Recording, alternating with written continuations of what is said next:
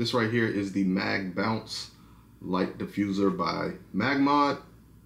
One of my favorites right here. So I use this specifically for if I need to bounce light. Maybe I don't have you know, the walls available to bounce the light. So that's why they call this the MagBounce, because the light just bounces off and into your subject. I find this great for event photography, and it produces a nice soft light. So this is how you set it up.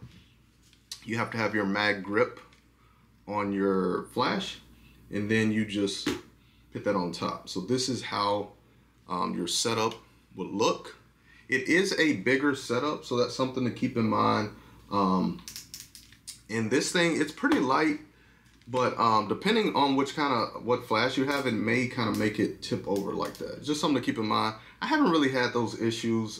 Just wanted to kind of mention that. But you can see that setup. This would be, I mainly use it on camera for on-camera flash. So it is, like I said, a setup that sticks up a lot.